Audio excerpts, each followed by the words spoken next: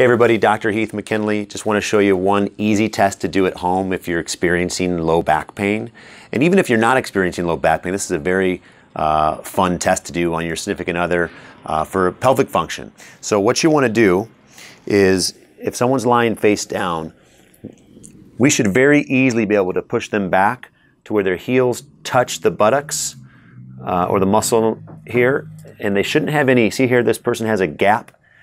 I can't really get them any farther than that, and that's not good.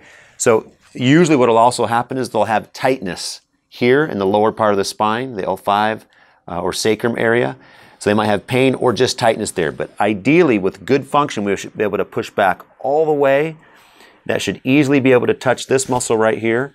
And again, this person's not terrible, but they could be better with no pain. So if they're not able to do that, maybe in the moment they're not having any pain, but that's a sign that something's not moving right in the pelvis, sacrum, or lower lumbar spine.